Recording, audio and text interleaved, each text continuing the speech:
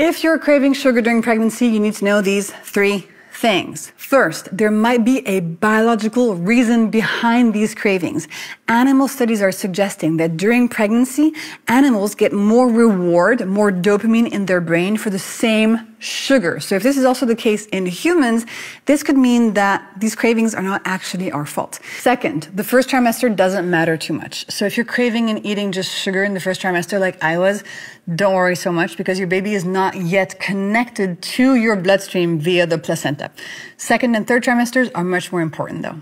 Third, even though you're craving sugar, your baby actually doesn't need that much sugar during pregnancy.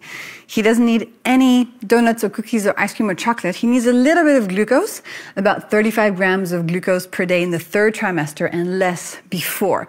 Now, 35 grams of glucose is the amount of glucose in 1 cup of rice or less. So really, you don't need to be eating more carbs than usual, just a tiny, tiny bit more in the last parts of pregnancy. And finally, if we eat a lot of sugar during pregnancy, animal studies are suggesting that this might actually program our own child to crave more sugar as an adult.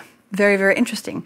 That's why I'm trying to keep my sugar intake as low as possible during pregnancy, using my hacks to reduce my cravings, and eating a ton of fruit to get my sugar fix with less of a big glucose spike.